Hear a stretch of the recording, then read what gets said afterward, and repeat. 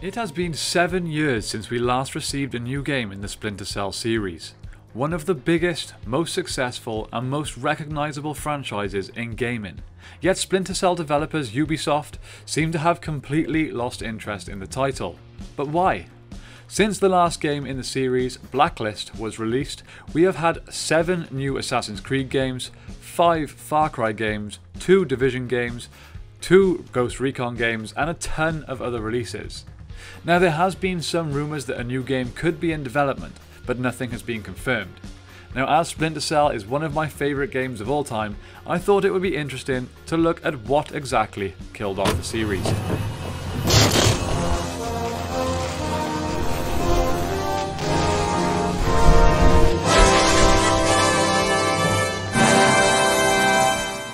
Now I know what you're thinking, it probably has something to do with money.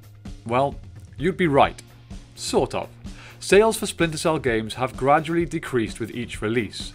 Of course there have been some exceptions, but the developers seem to increase targets and expectations with each new title, and when it doesn't reach these new goals, it is deemed a disappointment.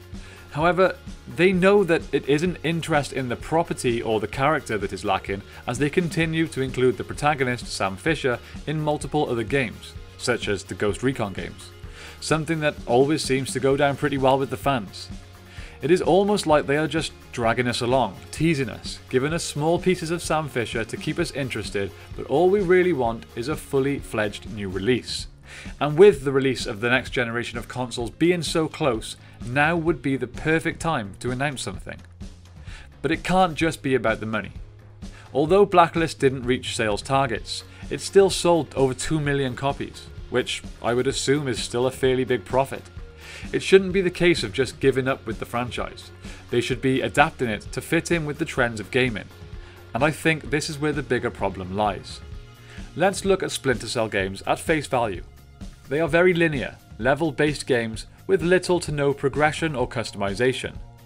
Then when you compare that to similar other Ubisoft titles, such as Ghost Recon, which, as I said, Sam Fisher has featured in. Ghost Recon is open world. It has a large focus on progression and unlocking new features or upgrading items and weapons.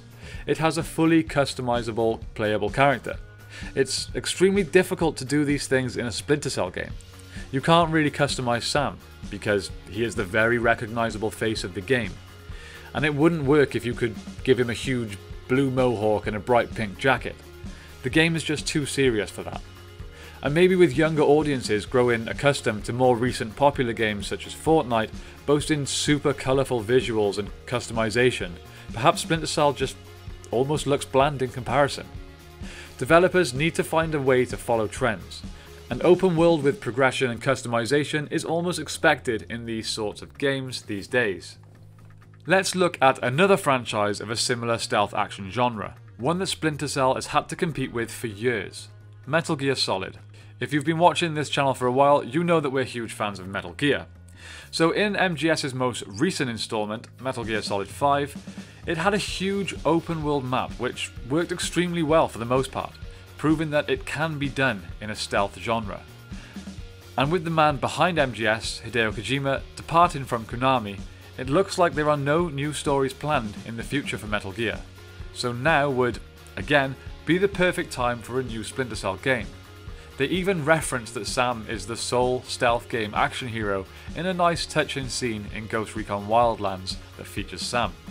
There was this other guy though, Army Infiltration. He wore a bandana or something. I heard he finally retired. Really? Yep.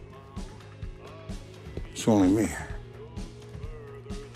So one more issue that we must consider. One that is also a huge issue for Konami when producing a new Metal Gear game. Both titles have huge, very opinionated and passionate fan bases. Fan bases that expect certain things from their favourite games. And when game developers try to do something new and fresh, they get ridiculed by fans. So it goes without saying that most game developers would feel pretty anxious about having to work on a project like this. It's a lot of pressure.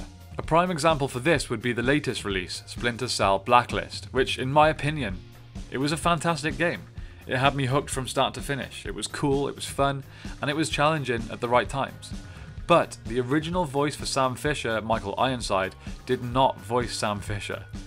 They lost that iconic voice, the voice that fans were used to hearing, which was a decision that fans really did not take kindly to, despite his replacement doing a fine job. It was just not what fans wanted from their favourite stealth game. Having said all this, fortunately, according to some rumours at least, it does look like they are taking a more serious look at a new Splinter Cell, and this is likely thanks to fans reacting so positively to his brief appearances in other games. But one question remains: if they are to put something new out, will it be a story continuation or a reboot? As we know, that is something that happens all too often these days. Now, I don't know about you guys, but I literally cannot wait for a new Splinter Cell game. Let us know in the comments down below what you would like to see from a new release, a continuation or a reboot. We really hope you all enjoyed today's video. As of uploading this, we are super close to passing 1,000 subscribers. So if you enjoyed the video, please leave us a like and subscribe to the channel. It would really help us out a lot. Thank you all so much for watching. I hope you have a great day, and we will see you next time on Explore.